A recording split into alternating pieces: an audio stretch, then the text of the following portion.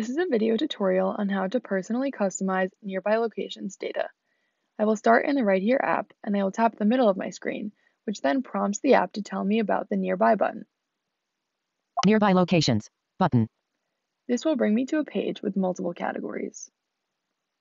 Selected. RightHear button. 1 of 4. For an explanation of each of the categories, please refer to separate video tutorial. At the top right of my screen, there is a Settings button for the Nearby Locations feature. Nearby settings button.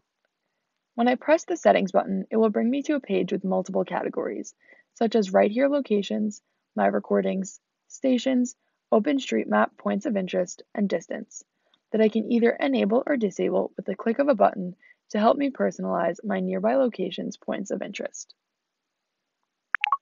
Nearby locations back button. For example, if I no longer wanted the RightHear locations category to appear in my nearby locations page, I can remove it by turning it off.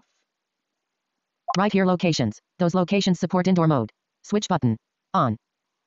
Double tap to toggle setting. Off. I can similarly do this with other categories as well. My recordings. Switch button. On. Double tap to toggle setting. Stations. Switch button. On. Double tap to toggle setting. The next thing that the settings allows me to do is personalize my OpenStreetMap points of interest. OpenStreetMap POIs. On. Button. Pressing this button brings me to a list of categories, Selected. Select/deselect all. including leisure, sport, tourism, and many more. Selected. Leisure. Selected. Sport. Selected. Tourism.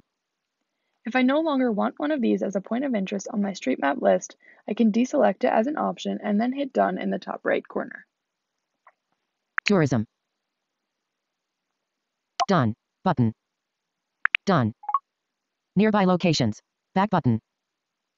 This brings me back to the main settings page, where one last category remains. The Distance button allows me to decide what range I consider to be nearby. Distance. No limit. Button. Pressing this button brings me to a list of options all the way from 30 feet 30 feet. to no limit. Selected. No limit. Therefore, this allows me to personalize the locations that are classified as nearby in my app.